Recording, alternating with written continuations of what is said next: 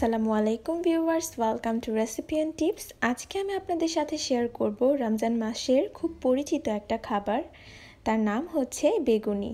তো কি করে বেগুনি তৈরি করতে হয় চলুন দেখি।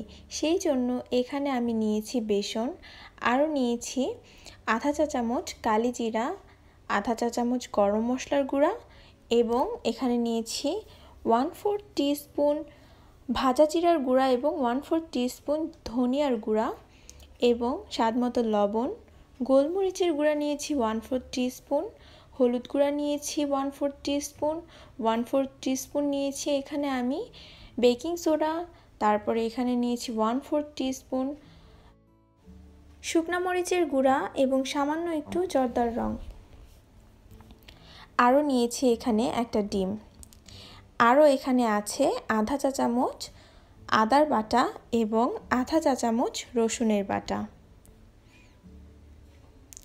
এখন আমি এইখানে 2 কাপ বেসনের সাথে একটা ডিম ভেঙে দিব এবং এর ভেতরে সব মশলাগুলো অ্যাড করব।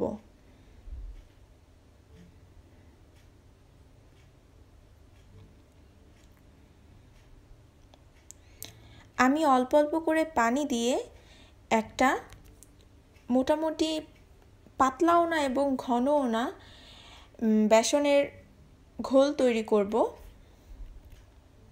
তো দেখুন, এখন আমি আপনাদেরকে দেখাবো কিভাবে বেগুনটা কাটতে হবে। যেহেতু আমি ছোট সাইজের বেগুন নিয়েছি তাই গোল আকৃতির থেকে ধরে একটু লম্বা করে কেটে নিচ্ছি।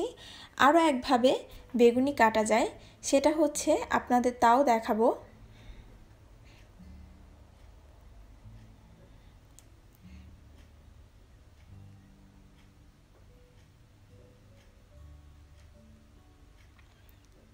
তো আমি আরেকটা বেগুনিকে লম্বাভাবে কেটে দেখাচ্ছি। আমি প্রথমে একটু সাইড ফেলে দিব, এতে বেগুনিটা কাটতে সুবিধা হবে।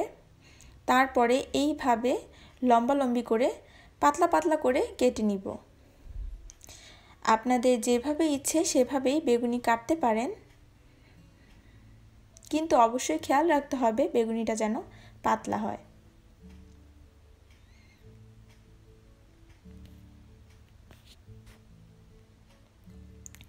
এখন আমি সামান্য লবণ দিয়ে বেগুনটাকে মেখে রাখছি।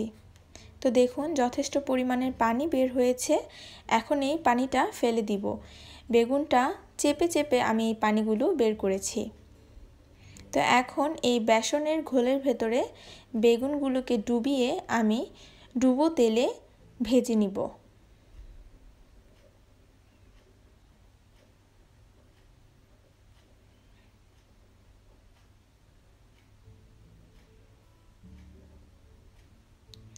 তো দেখুন, খুব অল্প আঁচে ভাজতে হবে এবং অবশ্যই খেয়াল রাখতে হবে যেন পুড়ে না যায়। তো তৈরি হয়ে গেল সুস্বাদু বেগুনি। আশা করি এটা আপনাদের অনেক ভালো লাগবে। বাসায় অবশ্যই চেষ্টা করবেন। আর ভালো থাকবেন। আমার নতুন ভিডিও দেখার জন্য আপনাদের সবাইকে আমন্ত্রণ রইল। আল্লাহ হাফেজ।